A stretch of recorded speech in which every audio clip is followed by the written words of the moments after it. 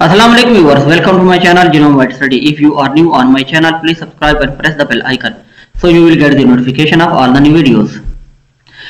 This is our lecture about the primer designing through online tool, that is Primer3Plus. If you didn't have any paid primer designing software like Primer, Premiere or other, then you can easily design the primer to clone the full length gene through online tool, that is Primer3Plus. You can use this online tool to clone your full length gene and then use that primers to clone that gene and DNA, and then you do your experiments. So how to do? Let's start. You need to open the Google search engine or any other and write the Primer3Plus. Then you will see this website. You need to open this first one, that is Bioinformatics.nl. Then go to on that site, that is Bioinformatics.nl, and then it leads to you on this page. Then you need to copy your sequence that you want to make the primer and then want to clone it, and then paste on it. Then from here, task. In task you need to select cloning. It gives also other option, that is for sequencing or primer list or primer check. You need to give the cloning, and here in the general setting you need to change some parameters or want to remain it as it is. It's up to you. For example, I want to change it from 30 optimum, 50 GC content. Here is 60, the melting temperature 57 minimum, 63 of maximum, 60, and this one, and the difference between two temperatures are 3. And then you can also here it is QP set, it is default, remain it default, and then main, and then you need to click on pick.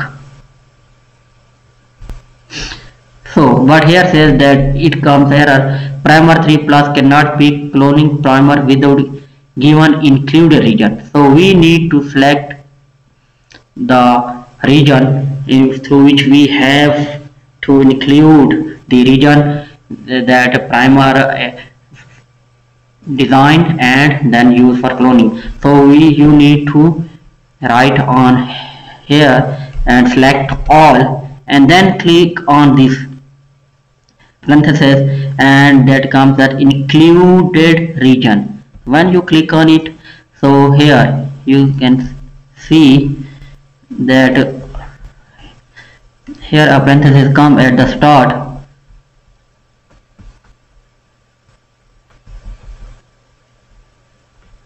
this one you can see, and then also at the end also you can see at the end.